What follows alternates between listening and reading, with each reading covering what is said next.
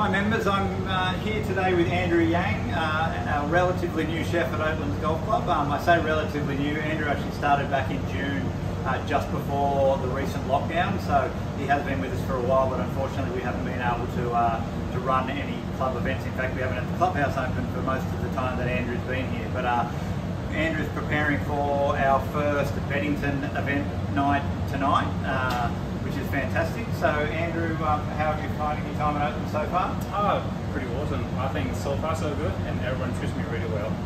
And tonight's Beddington event is a alternate serve as opposed to our a la carte menu. Can you tell everybody why we've decided to go with that option? Yes, just we pretty much have a brand new kitchen staff, kitchen team up until I recruit every single person. Everyone started pretty much as last week. So I have a brand new kitchen team. I think for the time being, to make sure we have the best products, best sales possible, we choose to using alternative serves so we can give our best shots. And of course, after these first few weeks, later on we are back to a la carte style for the back.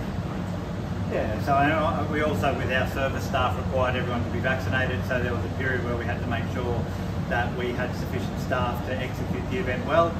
We know that we can do that now, so the first couple of events will be alternate serve, but then we'll be back to that traditional format with alternate menu options for entree, main and dessert in our next lot of Beddingtons coming up. So I feel this was a good opportunity to introduce you to Andrew. We're really excited to have him here, and we're looking forward to tonight's events and future events down the track.